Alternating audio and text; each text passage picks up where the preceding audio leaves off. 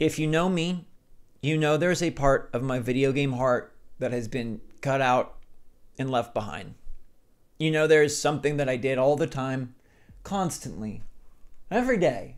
Posted about it, talked about it, laughed about it, marched about it, dressed about it, lived about it, and it stopped. And it was gone.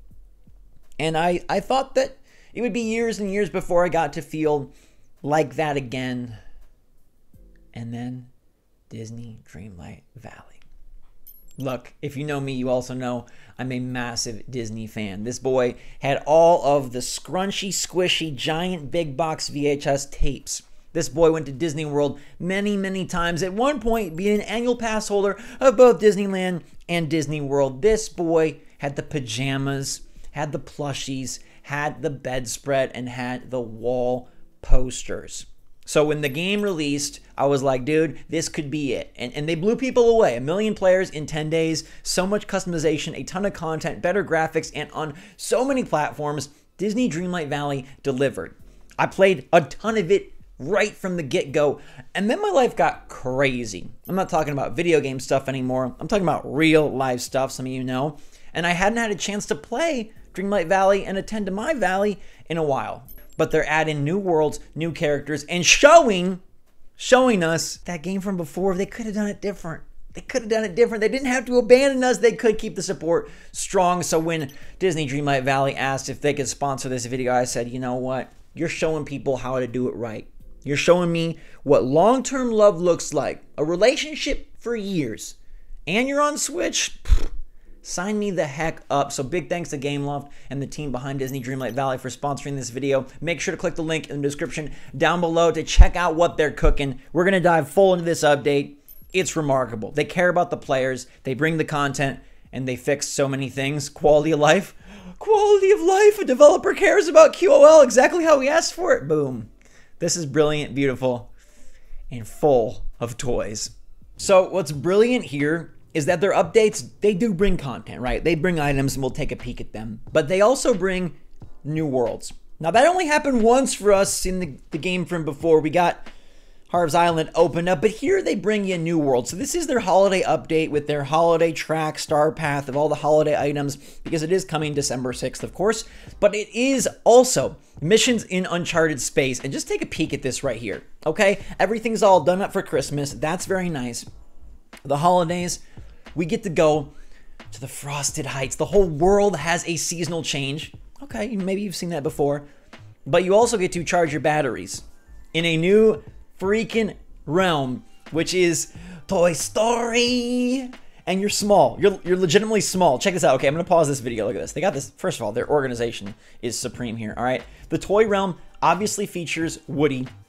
It features Buzz. And you are toy small, right? So they shrink you down to match you up with the characters and make it immersive as all heck. And of course, because it's a new world, they do bring in all sorts of new outfits, all sorts of new gear, and they're just killing this. If they keep this pace up, if they keep this cadence up, this is the new precedent. This is what we want to see. I mean, Buzz and Woody are there reacting in character to the Disney villains and operating, moving around the world in the... Like, it gives me goosebumps. Because as a major Disney fan, to see them incorporate things so well and to draft it up better than I could have imagined is remarkable. This would have been an easy game to drop the ball on. This would have been so easy to just goof it, right? I mean, Goofy's in the game. You could have goofied this whole thing up. But they're allowing you to explore these realms, bring the characters back to your valley, and I think that's the perfect combination. I think the real emphasis on NPCs being like such a critical part of the game and them being memorable, interactable, friendable is really, really cool. And here's like the new star path that I was talking about. We'll see all the items. They've got the custom motifs that you can put on the clothes. They've got all sorts of festive decor, and I swear, the decor looks so good in this game. Like, they did it up nicely. Okay, you even have new character looks, which this is remarkable. Like, I love that you can dress up the major NPCs and make them look the way you want. Fantastic addition in this December update. Missions in Uncharted Space, bringing in, you know, the Toy Story content, bringing in seasonal content as well. And then check this out. This shows like they know what's up. Okay, and I hope people take notice. Community-driven changes. We're excited to share this absolutely story and content pack so I can update their fans, but we've also been paying attention to feedback. Okay, so they're making quality of life changes. Remember how often we were like, could we just get some QOL? Could we get some QOL? People made fan trailers making minor QOL improvements because the game won, and here's Dreamlight Valley doing it. We added a day-night toggle so that fans from every time zone can choose to enjoy Dreamlight Valley sunset and sunrise as they choose. Dress your best for the holiday season. New makeup has been added. Up your efficiency. They have made like new enhancements to the tool set so the tools can become better. Have a favorite memory, highlight it in a special memory frame. Previously unlocked by players in our wishlist campaign, the first character skins are available now in the Valley, so they're bringing content that was previously locked now to the game. Worried about the environmental concerns of leaving your lights on in your home? You can now toggle the lights on and off. This is crazy. This is the level of like detail and content curation that you love to see and you don't see very often, right? This is just really, really, really great that they are absolutely thinking of everything. Some fans probably said like, you know what? It doesn't make sense that I wouldn't turn the lights off when I leave. That's bad for the environment. We want to be like, we want to really live here like we would in our real world, and they did that, okay? They've done even more for you here. You can now hang out with Ariel, brought her to the game. Kristoff expanded his stall offerings. Moonstone packages are now available for purchase, different ways to buy into sort of the season passes. Steam Deck. Okay, it's not on the Steam Deck. I mean, I know we have the Switch, but I do like the Steam Deck. They also added socks. That's a big one, baby. They made all these improvements, bug fixes, optimization, and they tell you about all of them. It's another thing that's really important, like letting us know specifically the quests that are impacted instead of us having to try and figure it out. Like, I love all of these additions. I love what they've done. And like, this is not the first update. If you missed it, they did my boy Scar. They actually did Halloween real darn good. And they were prepared to bring in possibly my favorite character, the rightful king. Oh my God. I thought this was so sick. Like I said, I've had a crazy couple months, but when this dropped, I was like, okay, sign me the heck up. Scar rolling around with you, feeling a little evil, feeling a little bit of betrayal maybe. The Star Season Pass, act bad, look good. All sorts of cool gear, look at that. The biggest, most important holiday, they did it so well, right? Like, they got the costumes right. And then the Valley also started getting gothled up, scarred up, Ursula-fied.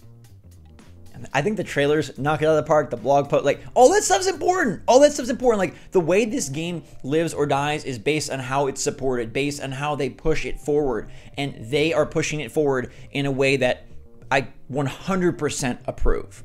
I mean, take a look at these new festive rewards. Like, this is the holiday season done right. This is what we dreamed of, baby. We got amazing face paint. We got premium gingerbread Mickey motifs. You can put these on clothing. You can dress it up. You can get a festive fox companion. All right, you got Stitch with the lights, and you got this amazing Mrs. Claus type dress with the little like overlay thing. I don't even know what it's called, but it's fancy as all heck. That's level 1. Level 2, we got big pile of gifts. You remember that one. We got a hot cocoa stand.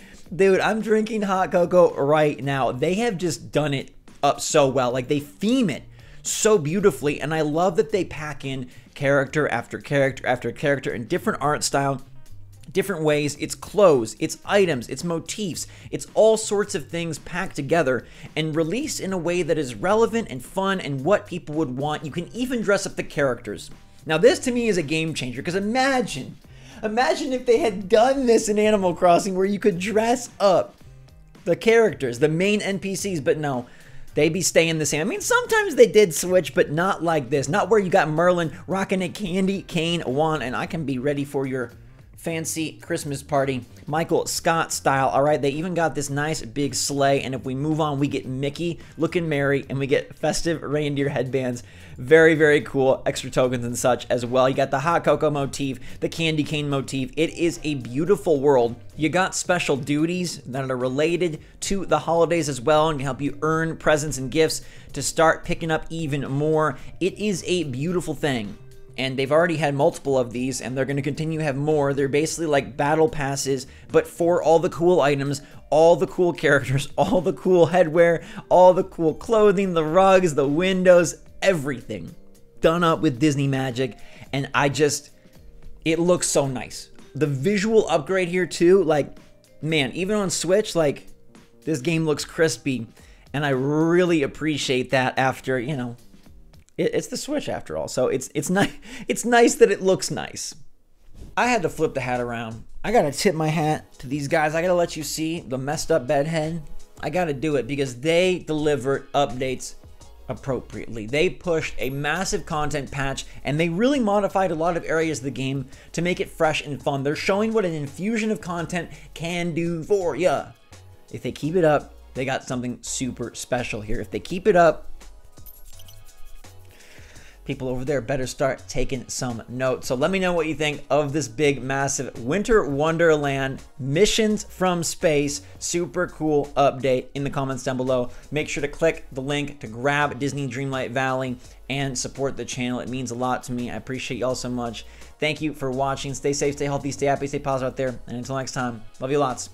SwitchForce out.